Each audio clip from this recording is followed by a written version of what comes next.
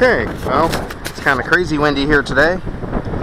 Yesterday was only sort of windy, so this isn't going to be the best test, but I wanted to do some video showing how we're doing with BetaFlight on here now. This is almost all stock settings other than, of course, I've enabled one shot and I have my rates up to bit. But this is BLHeli 14.2 and BetaFlight on the Emax Nighthawk Pro. Let's make sure here. This is set up with PID controller 1 right now. And it really feels good on this. I've got my nice yaw. Oh, this wind is brutal right now. I do have my rates turned down just a bit from where I normally have them, and I haven't recalibrated the ASCs yet.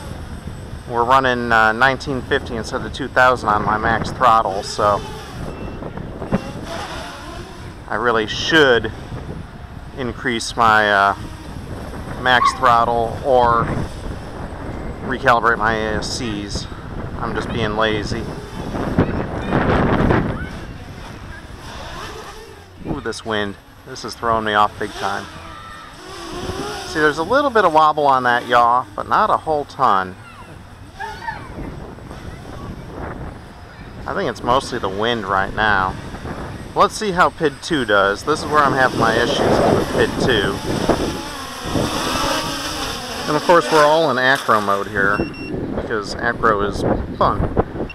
So now we're gonna, same settings, only we're on PID 2, and I think I have the rates just slightly lower on here because PID 2 just felt really unstable to me yesterday with the rates I was running. So let's get him over here.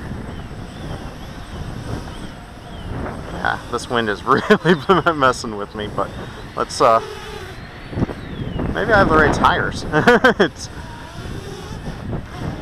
Because it's really feeling pretty good here on PID 2. Oh, the battery's starting to sag a bit. So it's not too bad here.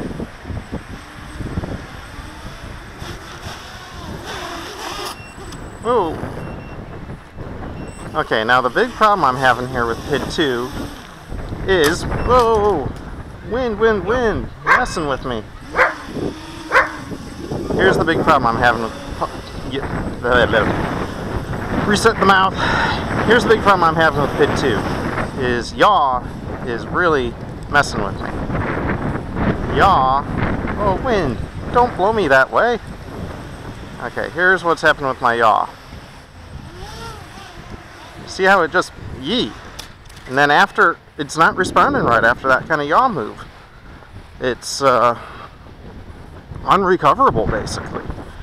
It gets all wobbly when I give it a fast yaw, and then it just doesn't act like it's responding. It's almost like the sticks get backwards after a fast yaw.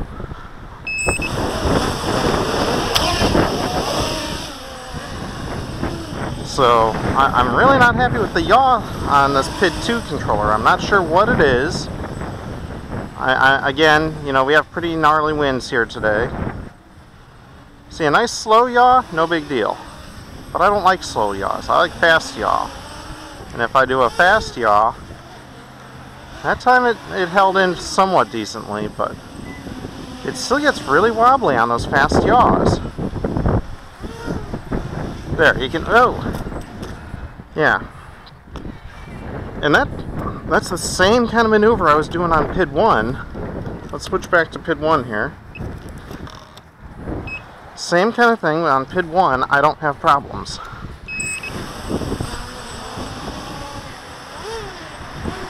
There's a little wobble, but not much.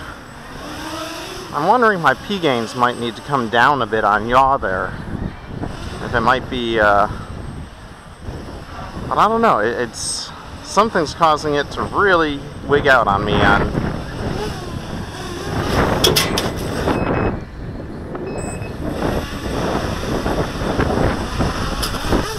Battery's loose. So, you know, overall I'm really liking the way BetaFlight's, or not BetaFlight anymore, BetaFlight is feeling on here. I'm definitely calling it an improvement overall. But I'm just not a big fan on PID 2 right now, and I want to be. I like floating point PID controllers. I love it on tile, and I've wanted to see Lux on here since before when it first came out for BetaFlight. I thought it was a great idea, but I don't know why it's doing what it's doing for me right now. Oh. There's my battery.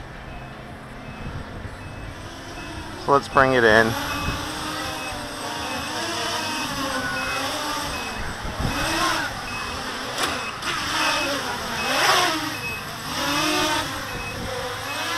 Nothing like flying in a nasty little wind tunnel. So we're getting there. It's flying a hell of a lot better than it did when I first got it. I'm really happy with it so far, and was hoping to do some FPV this morning, but the wind, and I got some stuff to do around the house here. So there's our little test video of BetaFlight running on the Nighthawk.